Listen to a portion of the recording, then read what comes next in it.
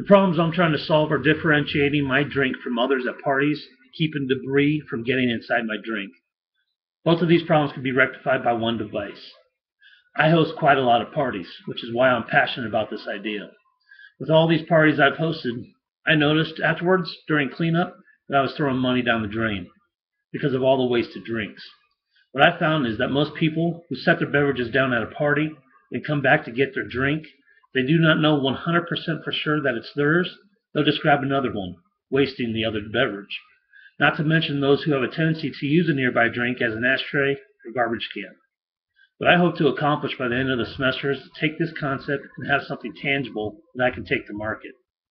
The different skills that I believe can bring this idea to market will be a background in engineering, someone with a little creative flair, and a person good with social media. I'm sure there are those of you who have been in situations like these. Let's team up and make some money.